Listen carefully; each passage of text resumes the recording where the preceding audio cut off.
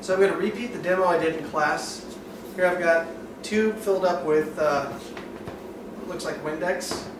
I'll let you decide what it is actually. And I've got a white background so you can see it better. So here I'm going to inhale.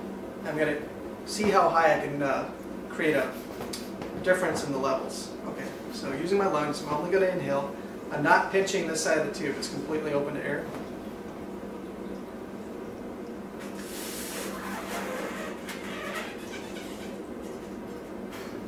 Okay. So it wasn't that high. So I'm going to try it again. Now what I'll do is I'll inhale, and if I need a rest or something, it's not that I have to take another breath to get all this air out. It's that I really can't do it. So what I'm going to do is inhale, pinch the tube, take a breather, and then do it again. See if I can get it any higher. Okay.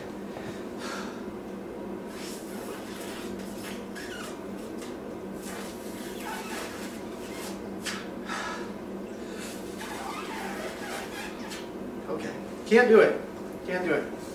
Okay. So now I'm going to try just using this as a straw, and I'll show you that I can actually lift it up a little bit higher. Whoop. Whoop. Okay. So I don't know if you can see at the top of my head, but I can definitely raise this higher than that.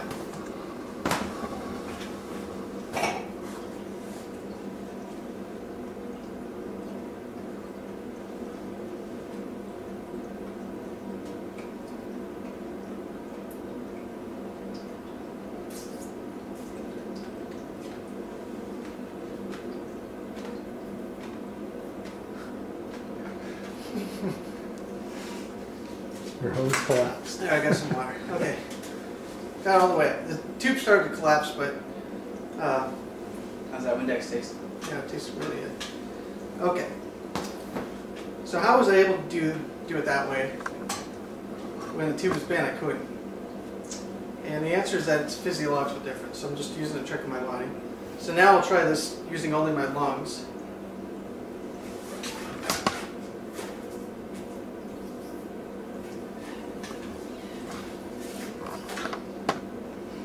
And if I inhale, I can't do it. That was the highest I could do it. So the question is, what am I doing differently with my body? Where if I inhale, I can't lift this up hardly at all. And if I do something else, I can lift it all the way up. I can suck all this liquid up this straw. And how is that equivalent to diving underwater with a snorkel?